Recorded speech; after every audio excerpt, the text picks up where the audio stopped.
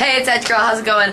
I'm just making a vlog before I go back home to Stouffville for my sister's 19th birthday party. She's turning 19. So cute. Grown up.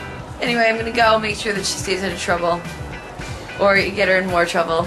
And yeah, first of all though, Edgefest. It was awesome. I know that was like a week ago. Sorry, my arm got really tired from holding the camera. I know that was like a week ago, Edgefest, but it was amazing. The rain, the music, everything.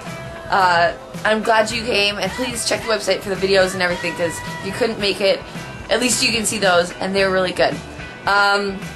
Tomorrow is Roger's Picnic, and I'm so pumped. The Born Ruffians are playing, which is really the biggest reason I'm excited. Animal Collective. I've heard the Carps are really good. Who's the other one? Oh, Chromeo. Chromeo and Dizzy Rascal. They're gonna be pretty sweet. Not exactly like rock, but very cool. Anyway, had a huge adventure last night.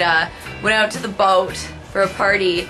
Then ended up going swimming in the middle of the night with like a bunch of like random people. It was so much fun. It was like a total summer adventure, and I want to know what kind of summer adventures have you had? Because in the summer, it's different. You can go out and just like sort of see where the night takes you. You know, you have to worry about like getting cold or you know if you've got days off. So tell me, what's your best summer memory? What's your favorite summer adventure?